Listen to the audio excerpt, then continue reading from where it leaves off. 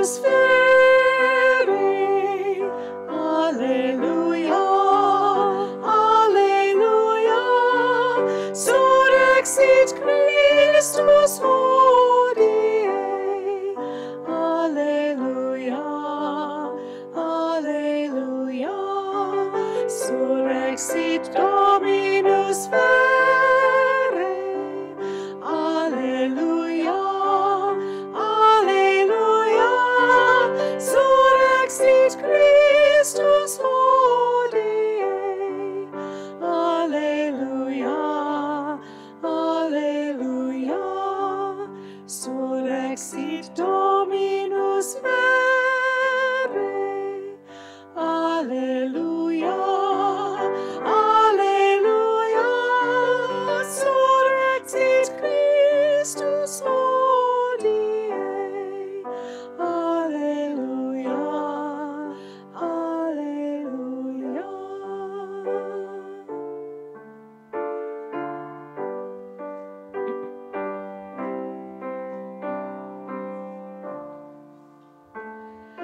Bless the Lord, my soul, and bless God's holy name.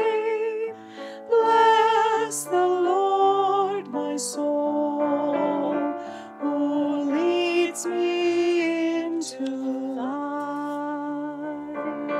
Bless the Lord, my soul, and bless God's holy name.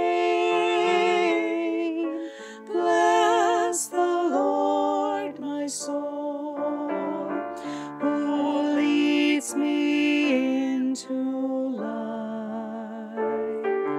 Bless the Lord, my soul, and bless God's holy name.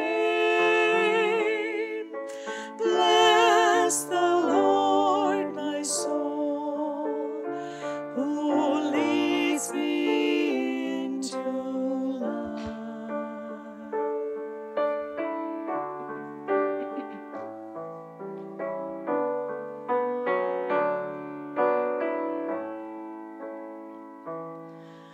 Let all who are thirsty come. Let all who wish receive the water of life freely. Amen.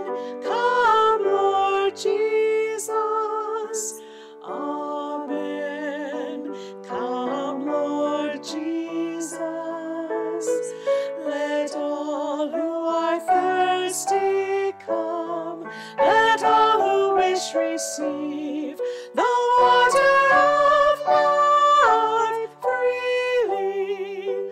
Amen.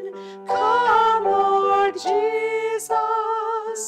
Amen. Come, Lord Jesus. Let all who are thirsty come. Let all who wish receive the water of life freely. Amen. Come, Lord Jesus. Amen. Come, Lord Jesus.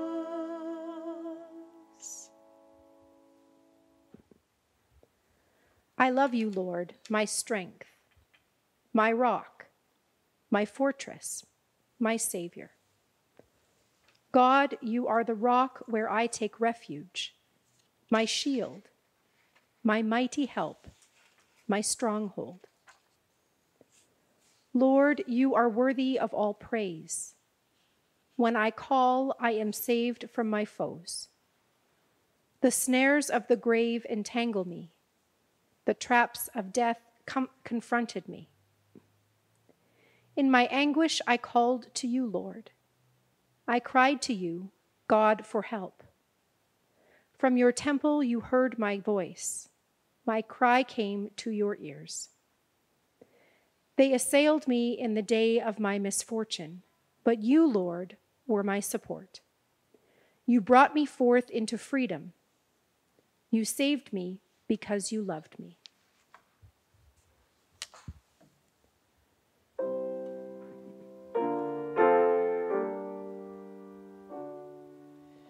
Stay with us, O Lord Jesus Christ. Night will soon fall. Then stay with us, O Lord Jesus Christ. Light in our darkness. Stay with us, O Lord Jesus Christ. Night will soon fall.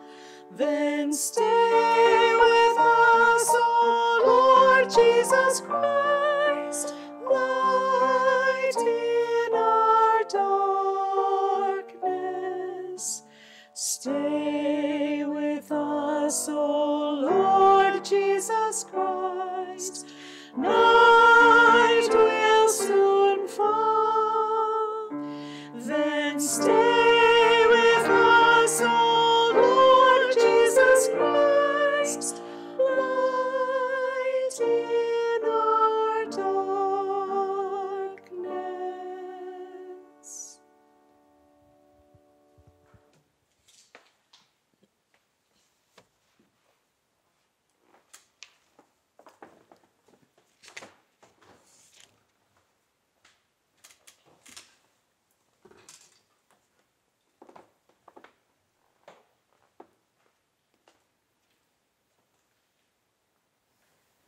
The Lord be with you.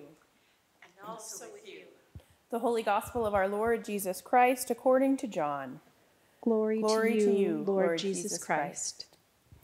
Jesus said, "Very truly I tell you, anyone who does not enter the sheepfold by the gate, but climbs in by another way, is a thief and a bandit. The one who enters by the gate is the shepherd of the sheep. The gatekeeper opens the gate for him, and the sheep hear his voice. He calls his own sheep by name, and he leads them out. When he has brought out all of his own, he goes ahead of them, and the sheep follow him because they know his voice. They will not follow a stranger, but they will run from him because they do not know the voices of strangers." Jesus used this figure of speech with them, but they did not understand what he was saying to them. So again Jesus said to them, "Very truly I tell you, I am the gate for the sheep. All who came before me are thieves and bandits, but the sheep did not listen to them. I am the gate. Whoever enters by me will be saved and will come in and go out and find pasture. The thief comes only to steal and kill and destroy. I came that they may have life and have it abundantly." This is the gospel of Christ. Praise to you, O Lord Jesus Christ. And I speak to you today in the name of God, Father, Son, and Holy Spirit. Amen. If you can see me smirking, it's because my kids are in the very back, and we're hoping they're going to make it through to the end of this recording. So bear with us, and it's really good to be with you tonight. Many years ago, I was in a youth band. Now we're going back into the mid-90s, and I was a tuba player, and I was in this band called the the Etobicoke Youth Band, and I was in that band for about 5 or 6 years. There were 2 conductors of the band, and both of them were individuals I came to know extremely well. They both became good friends, and they were very influential for me in my high school years. We would go to music camps in the summer and went on band trips and all the rest of it. So both of them were great. I won't name them here just in case, we're live now and it's all across the internet. Anyway, years later, I came back from university and I went to one of the band concerts. And mostly I went so that I could see these two conductors who had meant so much to me and who I was just so excited to get a chance to see. And so after the concert was over, I waited and hung around at the back, and they eventually came out. And so I went up to the one of the conductors and said, "Oh, it's so great to see you. I just am so happy to be here, and isn't it lovely to see you?" And he looked at me, and he couldn't remember my name. And I remember being absolutely devastated. I think he sort of knew who I was, but couldn't put a name to me, and couldn't really quite place how many years ago it was, and the context, or even the instrument that I played. I mean, fair enough. I can only imagine how many hundreds of students come through in his lifetime and in the work that he did in his high school as well as this band. But I remember feeling so devastated that he didn't remember me and that he didn't especially remember my name.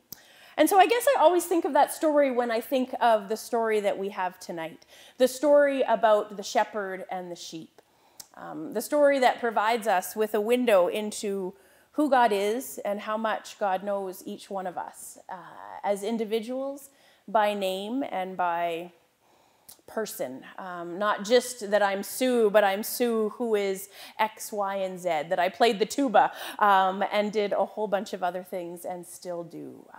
The intimate way in which God knows each one of us is quite an incredible and amazing part of what it means to be a follower of God through Jesus Christ, that intimate relationship and knowledge that God has of each one of us. And I know it to be true in my life, mostly through what I read in Scripture, but also just an experience of God that says, yes, God knows my name. And there's a warmth and a delight and an amazement in God's knowledge of me. It says in Isaiah that God has carved our name in the palm of God's hand. And there are images upon images of God as mother, as God as father, and this loving embrace.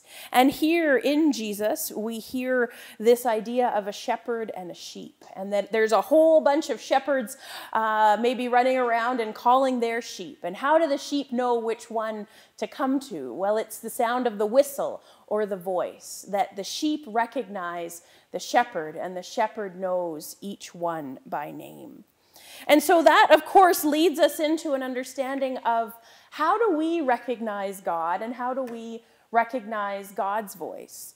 And I think of the world around us that calls out to us from many places, whether it's a thief or a bandit, or the demands on our time, or the influences of so many different people and places and scenarios that peck away at us and call us, maybe even call us by name. I know Amazon is constantly sending me details about what they think I would like to buy because of what I've bought in the past. They would claim to know me by name and to know all the things that I like or dislike, or when I've run out of dishwashing soap or toilet paper or whatever it is, and when I'm going to need some more. They would claim to know me, and yet of course they don't.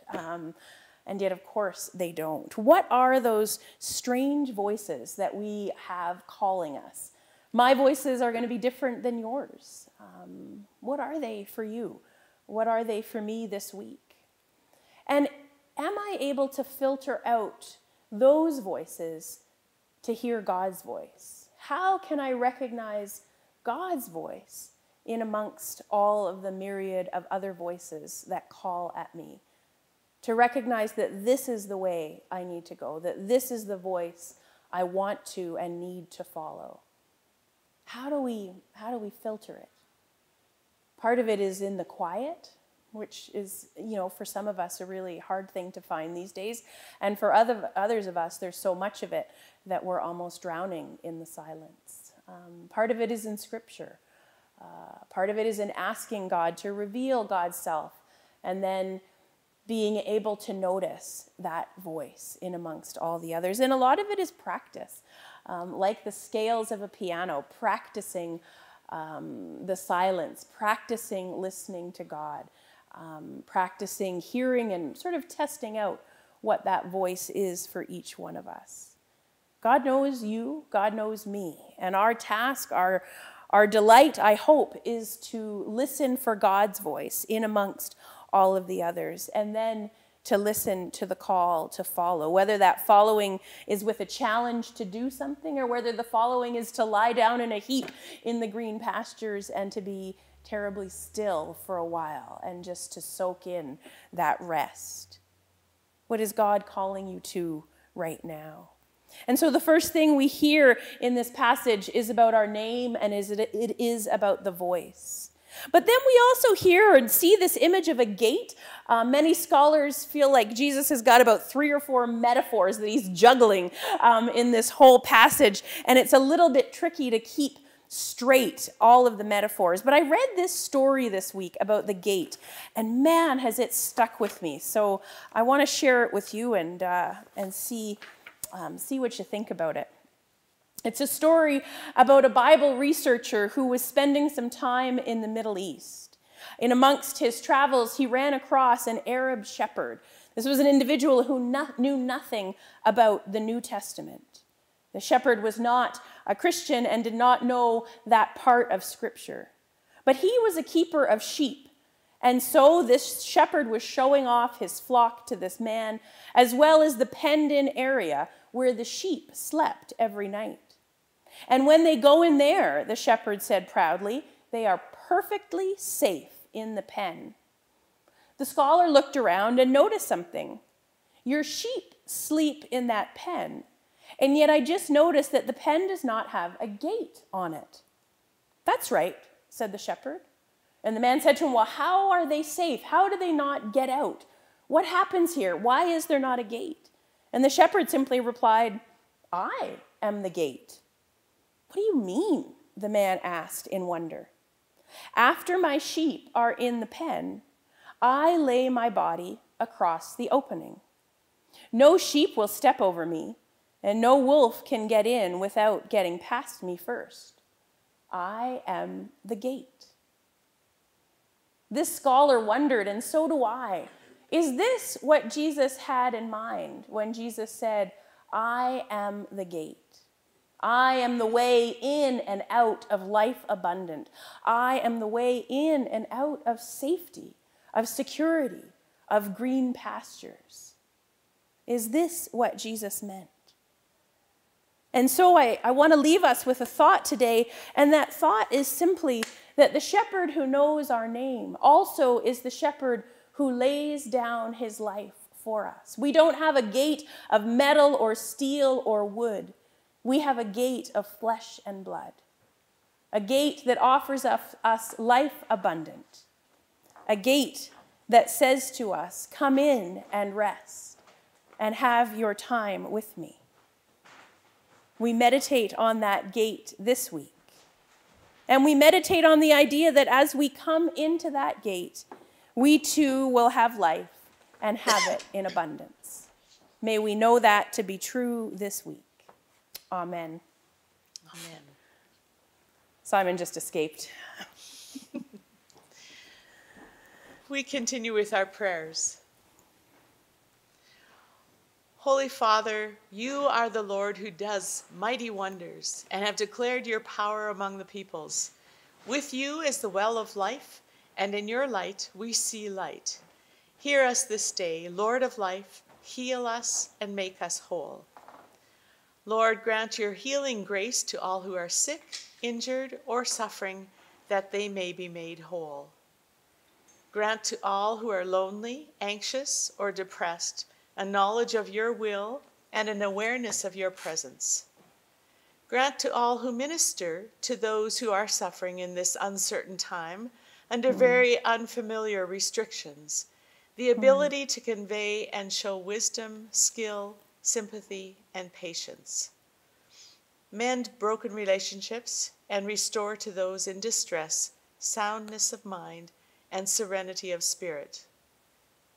Sustain and support those who seek your guidance, and lift up all who are brought low by the trials of this life. Grant to the dying peace and comfort at the time of death, and uphold by the grace and consolation of your Holy Spirit those who are bereaved. Restore to wholeness what is broken in our lives, in our nation, and in our world. O Lord our God, accept the prayers of your people and look with compassion upon us and all who turn to you for help. For you are gracious, O love of souls, and to you we give glory, Father, Son, and Holy Spirit, now and forever. Amen. Amen. Dona nobis pacem, pacem. Dona nobis pacem. Dona nobis pacem, pacem. Dona nobis pacem. Dona nobis pacem. Dona nobis pacem. Dona nobis pacem.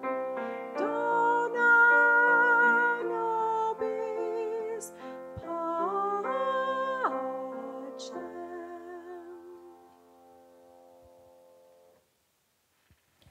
Please join me as we pray. Our Father, who art in heaven, hallowed be thy name. Thy kingdom come, thy will be done, on earth as it is in heaven. Give us this day our daily bread, and forgive us our trespasses, as we forgive those who trespass against us. And lead us not into temptation, but deliver us from evil. For thine is the kingdom, the power, and the glory, forever and ever. Amen. Risen Christ, when we have the simple desire to welcome your love, little by little a flame is kindled in the depth of our being. Fueled by the Holy Spirit, this flame of love may be quite faint at first. The amazing thing, Lord, is that it keeps on burning. And when we realize that you love us, the trust of faith becomes our own song. Amen.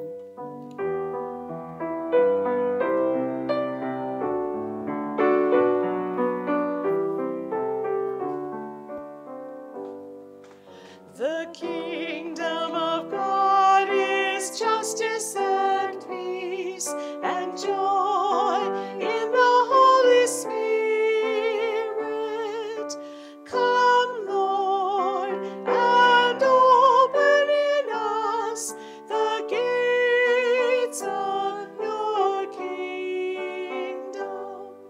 The kingdom of God is justice and peace and joy in the Holy Spirit.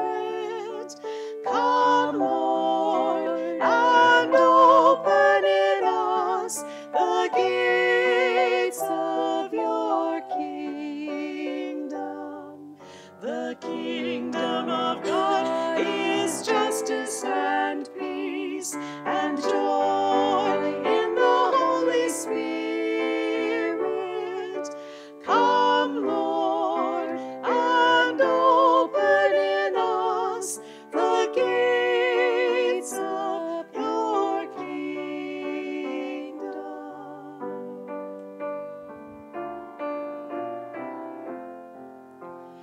In the Lord I'll be ever thankful.